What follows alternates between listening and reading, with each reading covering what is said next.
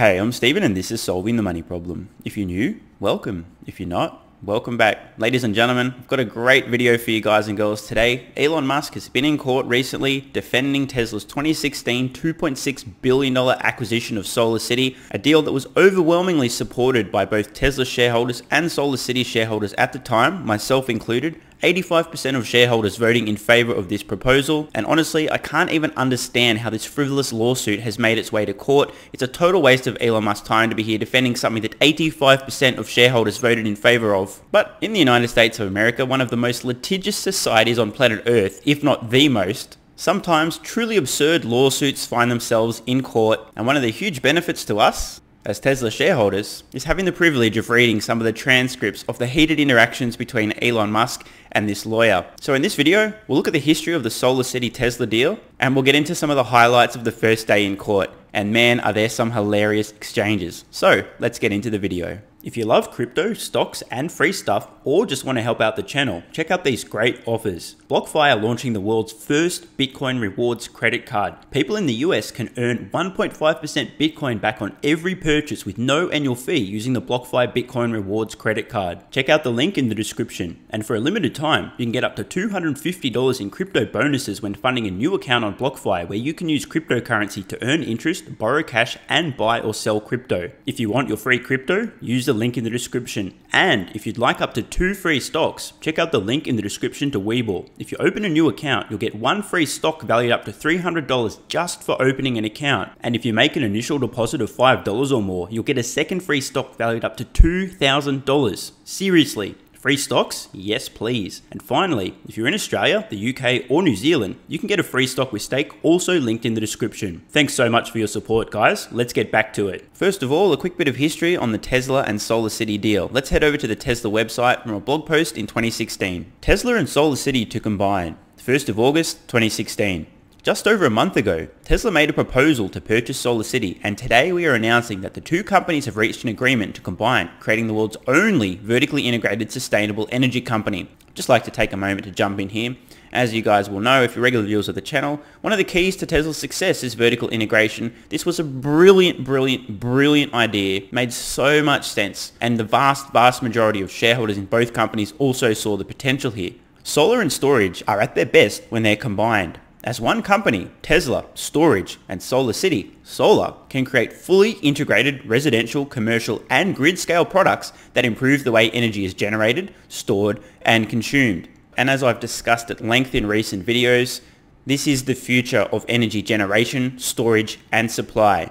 Distributed utilities, powered by Tesla software, moving energy about the place. Now is the right time to bring our two companies together. Tesla is getting ready to scale our Powerwall and Powerpack stationary storage products, and SolarCity is getting ready to offer next-generation differentiated solar solutions. By joining forces, we can operate more efficiently and fully integrate our products while providing customers with an aesthetically beautiful and simple one-stop solar plus storage experience. One installation, one service contact, one phone app. Blah blah blah, you guys get the point, right? This was an absolute fucking no-brainer, and of course I personally voted in support of this. I was a SolarCity shareholder at the time, also a Tesla shareholder, so I voted in both cases in support of this deal, as did most other shareholders who understood the potential here. Fast forward half a decade later, literally 5 years down the track, and Elon Musk finds himself wasting time in court providing a deposition during this frivolous lawsuit. So let's have a look at the details of that now, and we'll also see some of the incredible highlights, some of the heated exchanges between Elon Musk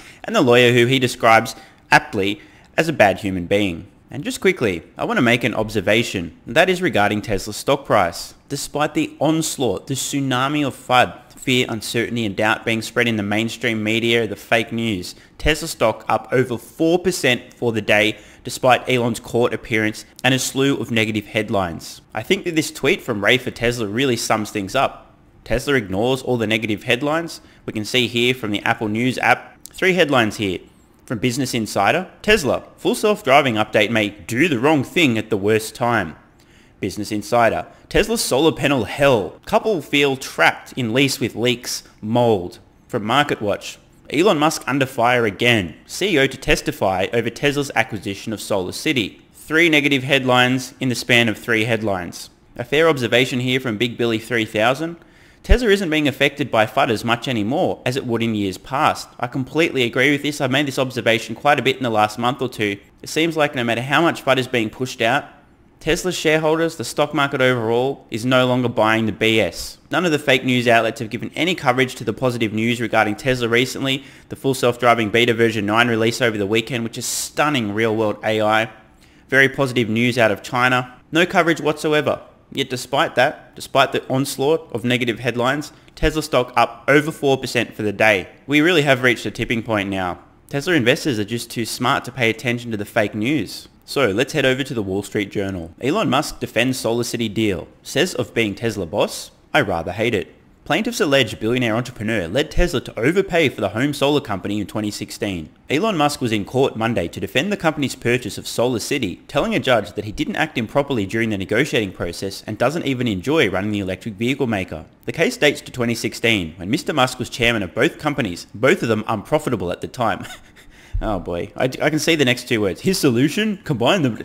Now, I just got to jump in here, I probably don't need to be explaining this, but just in case there's somebody that's like, wait, what? It's very important. If your ultimate goal is to reach extremely large scale in business, especially if it's a capital intensive business, to forego profits to appease dopey shareholders for many, many years and instead invest aggressively in growth, scale, and ultimately driving down your cost, which is exactly what was going on. The way that this is worded, this article, it's almost saying both companies weren't making any money, so Elon's solution, what an idiot, was just to combine these two loss-making companies. That'll solve the problem. This is pretty shady journalism, but anyway, let's move on. His solution, combine them in a roughly $2.1 billion tie-up to establish a single clean energy business. Plaintiffs, which include pension funds that own Tesla stock, have characterized the deal as a scheme to benefit himself and bail out a home solar company on the verge of insolvency.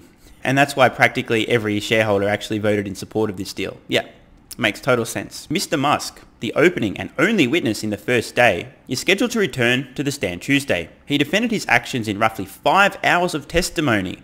Just jumping in here, I mean, can you imagine wasting 5 hours of Elon Musk's time? He's got shit to do. He shouldn't be in court defending frivolous lawsuits. He defended his actions, saying the SolarCity purchase was crucial to the sustainable energy strategy he had envisioned for Tesla for a decade. And by the way, guys, Elon isn't fucking around here. Let's head over to the Tesla website to a 2006 blog post. The secret Tesla Motors master plan, just between you and me, clearly tongue-in-cheek, from Elon Musk, 2nd of August 2006. I'm just going to get straight to the point here. So, in short, the master plan is build a sports car, use that money to build a more affordable car, that's the S and X, use that money to build an even more affordable car, that's the 3 and Y. While doing above, also provide zero emission electric power generation options, aka solar. It's literally there in the 2006 master plan, 10 years before the SolarCity acquisition. On Tesla's website, a blog post from Elon Musk explicitly stating that in the future, Tesla was going to provide solar to customers. I don't think SolarCity was financially troubled, Mr. Musk said. In order to have a compelling product, you really need to have a tightly integrated solar and battery solution. And we could not create a well-integrated product if SolarCity was a separate company. A primary question in the case is whether Mr. Musk, who owned roughly 22% of Tesla at the time, controlled the transaction. Again, do I point out that practically every shareholder of both companies voted in support of this acquisition? Like, why is this in court? I mean, honestly. Proving the claim is challenging because Mr. Musk was a minority shareholder of Tesla and the company's shareholders approved the acquisition. Exactly. Lawyers for Mr. Musk have said that SolarCity was worth more than Tesla paid for it, and the electric vehicle maker's board members, who included Mr. Musk's brother Kimball Musk, acted independently. The billionaire CEO, I just love how the media throws the word billionaire around like it matters, like it means anything. It has a negative connotation a lot of the time, usually only in the eyes of people who are, let's be honest, low status people who, in addition to being low status, also just hate the world, have a negative pessimistic attitude, don't take any ownership from their own situation. And yes, I totally understand people have difficult times, but here's the thing. The use of the term billionaire is explicitly to appeal to the people who think that all billionaires are greedy and the only way they got their money is taking from others. The billionaire CEO, who has a record of sometimes blunt and surprising statements, said on Monday that he didn't enjoy being the boss of Tesla. Quote, I rather hate it and would much prefer to be spending my time on design and engineering, which is intrinsically what I like doing, he said. This should not come as a surprise to anyone who's familiar with Elon Musk. Duh. Mr. Musk made the comment after opposing counsel tried to show how his force of will and faith in his view of Tesla's future illustrated his ability to control the SolarCity transaction.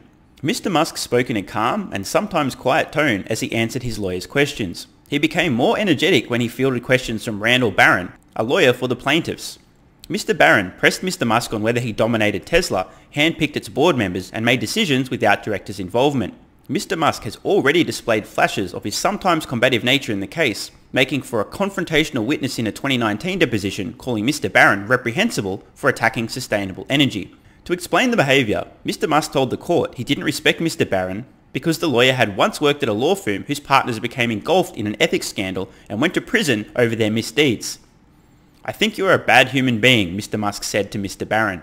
Mr. Barron asked Mr. Musk why SolarCity's performance varied significantly from the projections that Tesla gave to shareholders in 2016. Mr. Musk blamed the decline in solar panel installations and market share to Tesla's pressing need to focus on developing its Model 3 car in 2017 and 2018. Tesla at the time was struggling to bring the car to market. Everyone familiar with Tesla's story will understand this is completely legitimate. Tesla had massive difficulties in ramping the Model 3. It was a make or break moment for the company. All hands on deck focused on the Model 3. Literally the entire company, people from all different departments were just focused on getting this vehicle to volume production. If they didn't, there would be no more Tesla. "Those were the 3 hardest years of my entire career," he said, later calling the period excruciating. "The company was in dire straits. Many of the times I thought we were out of the woods, we were not. If Mr. Musk loses, he could be asked to make Tesla whole. That payment could equal the value of the SolarCity transaction if the presiding judge finds that the solar firm wasn't worth anything when Tesla agreed to buy it." I'm giving this practically zero chance. Even so, Elon could just go to his bankers and go, "Hey guys, I need to draw a little bit on that line of credit. Thanks, couple of billy, here you go. Fuck off. Problem solved." Other Tesla board members at the time of the tie-up agreed to settle last year for a combined $60 million paid by insurance. The board members, some of whom had interest in both Tesla and SolarCity, denied wrongdoing. This just shows the level of conviction Elon Musk has that there was no wrongdoing here, and the size of his colossal testicles. Everyone else agrees to a settlement, admits no wrongdoing, covered by insurance, done and dusted. Elon Musk, again, I think this is part of being on the autism spectrum as well, has a really strong sense of justice and is willing to fight this because it's an absurd lawsuit. Alright, that's enough of the article. Now it's time to get into the juicy part of this video. Some of the highlights of the exchanges between Elon Musk and Mr. Barron. Musk said he doesn't respect Barron because he first worked at a law firm, Milberg Weiss, whose partners were imprisoned for paying kickbacks to expert witnesses and plaintiffs, and later went to another firm, Robbins Geller, whose partners were also jailed. I mean, first of all, congratulations to Elon Musk for doing his homework. Second of all, I gotta say, I mean, it's not necessarily a good look to be somebody that's been at 2 firms consecutively who've had people imprisoned for literally breaking the law. I mean, not a good look. Quote, "You were mentored by criminals," Musk said. "Then you continued to be mentored by criminals, and that is why I do not respect you. I think you are a bad human being." And now leading this frivolous lawsuit, it's hard to argue with Elon on this one. Wasting the guy's time. Elon's out here trying to change the world for the better, and he's spending hours defending this frivolous lawsuit because of this douche-lord lawyer taking on this case. Fair comments from Elon, in my opinion. The exchanges between Musk and Barron were at times testy. "That's a loaded question," Musk told the lawyer. "That's my job," Barron responded. "Well then, good job," Musk fired back. Oh, Jesus. Quote, "I have great respect for the court, but not for you," Musk told Barron. "I think you're a bad human being." Barron asked Musk if he'd agreed that fundamentally he doesn't like other people to tell him what to do. "Not exactly," Musk replied calmly. "In fact, I view critical feedback as a gift." He adds, "To be honest, I don't want to be the boss of anything. I don't want to be CEO. I tried not to be CEO of Tesla, but I had to, or it would die." Barron showed a slide that said more than 80 Tesla executives have fled since 2016. Musk responded tiredly, "They've left. They haven't fled." Musk was also asked about his sense of humour, a part of the questioning about adopting the title of Techno King. I love this. Quote, "I do have a sense of humour. I think I'm funny," he said. "It is beneficial to Tesla because it generated tons of free press. That is actually quite helpful for generating sales. If we are entertaining people, they would write stories about us, and we don't have to spend on advertising, which would reduce the price of our cars." Another very fair point. And just finally, a quick bit of banter. Musk's lawyer has wrapped up, and here is the investor's lawyer, Randy Barron, starting right in on Musk. He gives Musk fair warning that we have a long way to go, probably all day today and into tomorrow. Musk jokes that he can tell from the size of Barron's binder. It's good to see that Elon Musk is maintaining a sense of humour through this frivolous lawsuit, but I've got to say, man, can you imagine being the person that wastes 2, 3, 4 days of Elon Musk's time on a frivolous lawsuit? He's got a mission to accomplish, and it's a mission that's to the benefit of every human being on the planet. And guys, just an aside, if you ever want a little bit of entertainment, I recommend looking through some of the transcripts of Elon's prior depositions in court. There's some hilarious quips in there. Always happy to frankly share his thoughts. Sometimes this can be seen as derisive, but in truth, Elon's just being honest and speaking from the heart. And I have to agree with Elon's comments here. Wasting 2 or 3 days of Elon's time with a frivolous lawsuit when he's got an important mission to accomplish? I certainly wouldn't describe this lawyer as a good human being. Let me know your thoughts in the comments below. Is this lawyer one of the greatest douchebags to ever exist on planet Earth? Or does he have a legitimate case here? In either case, I'm glad to see that this tsunami of FUD and this lawsuit is having zero impact on the price of Tesla stock. As I said earlier in this video, I think we've finally beaten the FUD. I'm Stephen Mark Ryan, this is Solving the Money Problem, and I love you all. And don't forget the BlockFi Bitcoin Rewards credit card where you can earn 1.5% Bitcoin back on every purchase. There's a link in the description. You can also earn up to $250 in crypto bonuses when funding a new account on BlockFi, also linked below. And finally, don't forget your free stocks with WeBull and Stake, also linked in the description. These great offers also help out the channel. Thanks so much for watching. Let me know your thoughts in the comments below. And of course, if you have any ideas for future videos, let me know. I read all your comments. P.S. If you're still watching, you're awesome. If you'd like early access, exclusive videos, regular Q&As, our private Discord server and more, consider supporting the channel at patreon.com/solvingthemoneyproblem so I can keep creating content for you guys. There's a link in the description. You can now also become a member of the channel for some exclusive perks. To learn more, click the join button next to subscribe. And don't forget to check out our merch store. Either way, the best form of support is you being here and watching, so thanks again.